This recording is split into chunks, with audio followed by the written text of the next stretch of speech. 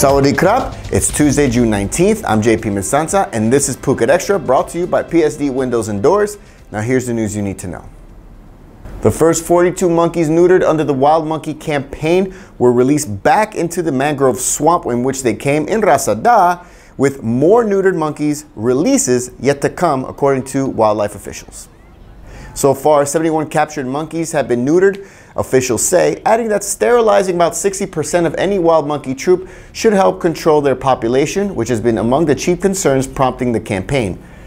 The cages have already been set up at the monkey viewpoint at Koh Sireh, with 52 monkeys having been captured there. In total, 216 wild monkeys have been caught so far.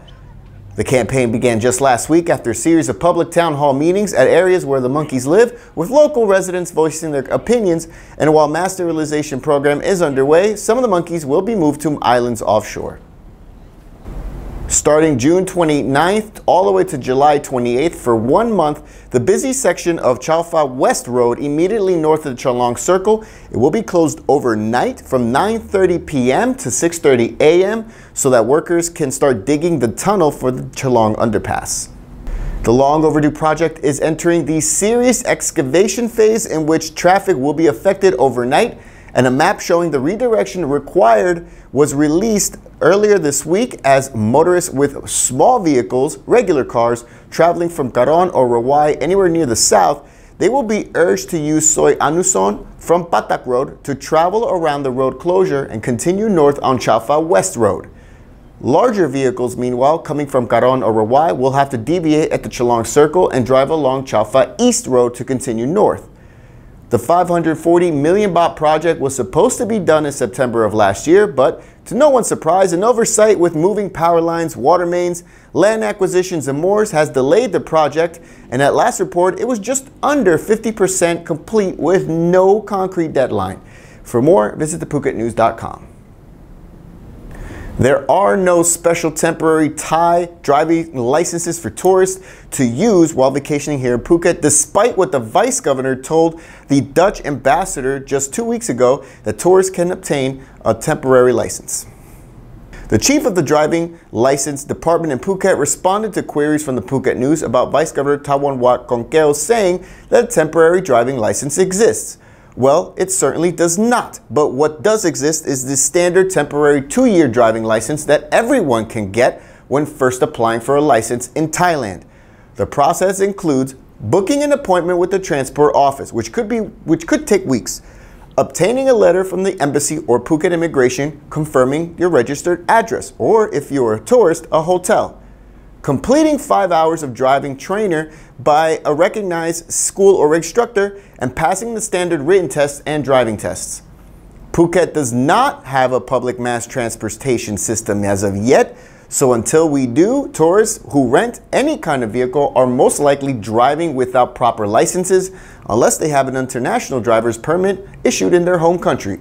If not, it's a 500 baht fine for each time they violate the law. For more, visit thephuketnews.com. Sit tight, Phuket Extra will be right back after this. It's time to do something about your body. Get on track by learning your hidden numbers with Fit3D Thailand, the most advanced body composition and posture analysis based on your own 3D avatar. It takes only 40 seconds, and within minutes you'll have a detailed report that includes everything from your fat mass, lean mass, body measurements, posture analysis, balance, and much more. Track your progress with the most accurate Pro Scanner available. Visit or contact us today.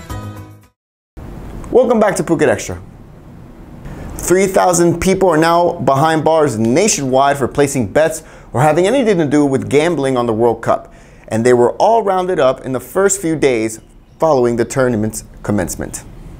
Authorities have been cracking down hard on football gambling, which is illegal in Thailand, and are working with banks and phone service operators to shut down the nearly 100 websites that are operated by Thai people, although over 100,000 football gambling websites have been detected. Police do know that many bookmakers have moved on from written records and are now online, making it much easier and widespread to gamble on all kinds of sporting events, with the Deputy National Police Chief admitting that gambling on this World Cup has easily surpassed the previous events. A list of 270 names with officials on them who were allegedly complicit on the embezzlement of millions of baht that was meant to go to social welfare centers nationwide. It's being forwarded to the Department of Social Development and Welfare so they can consider disciplinary action and possibly even take it. The Public Sector Anti-Corruption Commission, the PACC, are leading the investigation into over 60 welfare centers nationwide that are meant to help distribute not just welfare for the poor, but also in charge of social welfare programs for the destitute. So far, the probe has found everyone from high-ranking officials to low-level staff allegedly involved in the embezzlement scandal, which erupted in Khon Kaen earlier this year when Panida Yotpanya, a 22-year-old intern, filed a complaint that she was ordered to fill in forms and sign receipts on behalf of 2,000 villagers, worth a total of nearly 7 million baht. The case sparked a large-scale investigation into the welfare projects. And that's it for Phuket Extra today, brought to you by PSD Windows and Doors. For safe, secure, soundproof windows, visit pbcphuket.com. From all of us here at the Phuket News Center, thank you for watching. Until tomorrow, stay classy, Phuket.